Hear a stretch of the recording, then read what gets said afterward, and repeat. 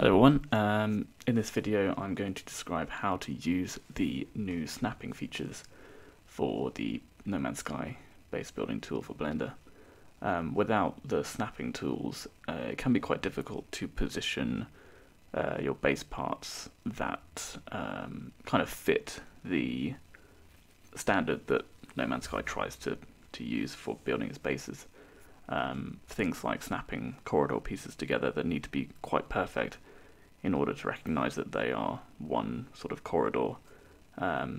It's quite difficult to do that by using the manual sort of manipulation tools in Blender, so the snapping features aim to ease that workflow. The best way I can kind of show you is just by just showing you. So let's start off by just building like a corridor piece, which is under main area. So if we just build a corridor, it places it in the middle, and that's that. So before in the tool, if I pressed corridor, it would just place another one down in the middle, overlaying it, and you'd have to sort of use these tools to try and position it perfectly where you want it to go. But if we select the object that we want to snap onto and just build another piece, then it's going to automatically place it where it needs to go based on some snapping information. And I can just keep on doing that, and it will just extend the hallway in a way that No Man's Sky wants it to be positioned. So let's just remove that now and show you a example of using these tools. So from here, if I don't want to find the item in the list and I just want to build the same item, I can just press duplicate, which just makes it a bit easier to repeat a process that you've built before. So from here, let's build a corridor corner piece. So here we've branched off, and now we have some options here. Because I might not want this corridor piece to kind of go off to the right, I might want it to go to the left. And this is where these options come in here. So if I want to rotate, or if I want to cycle through the different snapping positions for this piece in particular, I want to find the source entry and just press next. This will cycle through the available snapping points for this particular item. So if I click next again, it's going to go back to the other one, because there's only two different types of snapping positions here. Now, the other option is to cycle the target options, and this will basically cycle through the snapping position relative to the object that you're snapping onto.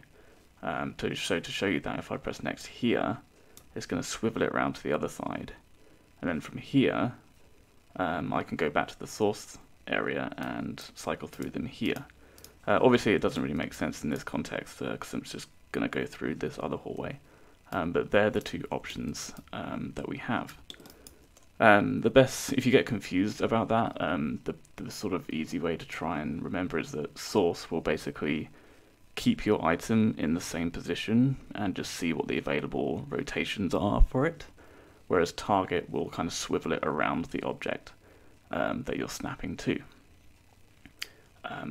That becomes a bit more apparent in another example I'll show you. So from here, I can just kind of keep building. So I can duplicate the corner piece if I want to, go back to a corridor, duplicate that a few times, and then let's say from here I want to kind of cap it off with a doorway and a ramp. So what I can do is find the doorway item in the list, and I can say build door.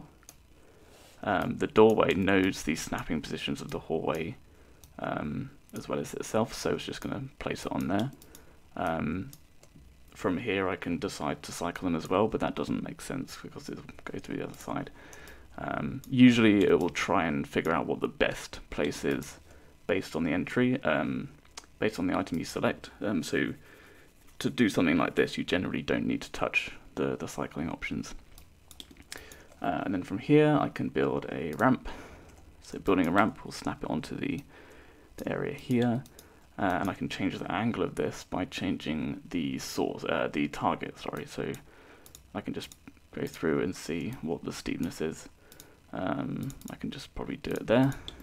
And if I want to, I can make this longer as well, so I can just keep on building a few more ramps to extend it out. So quite quickly you can already build something that actually resembles something within the game, rather than having to... In fact, I don't even think I used the manipulation tools for that example. From here, the snapping basically acts upon the item you've selected. So if I want to build a doorway here, all I need to do is just select the item and choose to build another door. In this case, it's placed it on this side because that's kind of where we branched off here. So I just need to cycle around to the next target to bring it back here. And then from here I can build some more ramps, bring it down again, and do it that way. Another way you can snap is this option here, which I've not showed you yet. So this is just a way of, if you have like an item sort of randomly positioned, like so, what you want to do is select the item you want to snap to and the item that you're moving, and just press snap, and it will just bring it into place, and you can kind of carry on from there if you want to. So I can just keep on building some more things like so, and yeah, carry on like that. Yeah, so that covers the sort of corridors, just an example, but I will show you as well just some of the more basic elements, and then we can finish off the video. So let's build a wooden floor, and this is just to further show you the difference between target and source. So if I build another floor, well, let's just duplicate. Now from here, what if I wanted it to go like either on the right side or down here or over here? Then I can switch the target, so I can just go boom, boom, boom. And if I wanted to rotate it in its spot, then I would I would cycle through the source, like so. So from here, what I could probably do is try to build a grid where all of them are aligned. So if I do duplicate, all of these are fine. Duplicate again, swivel it around. But here, they've kind of switched the orientation to be vertical. So let's swivel it around on the source and then duplicate again. That's kept its orientation. Duplicate again, swivel the target, swivel the source, duplicate, duplicate, target, source. Cool, so we have like a sort of 3x3 grid. But now what if I want to build a wall? So let's press wall. That's already placed it into position where we want it, which is good. And then let's build another one. So let's duplicate. That's placed it on top. Let's just go with that. So let's make a few of those. And let's say we want to kind of rotate down and build this section here. So what we can do is rotate the target. Now this is just based on the snap points that I've defined. I might clean this up, but this doesn't really kind of look right for the game. So if you hit something like this, you can just rotate the source to look like something a bit more appropriate. But actually we don't want this position, so let's go to the target again. It will swivel it around to where we want it, and then we can go duplicate, swivel around until we get to the bottom, do the source, and then duplicate down. And we can carry on until we get this kind of pillar shape here.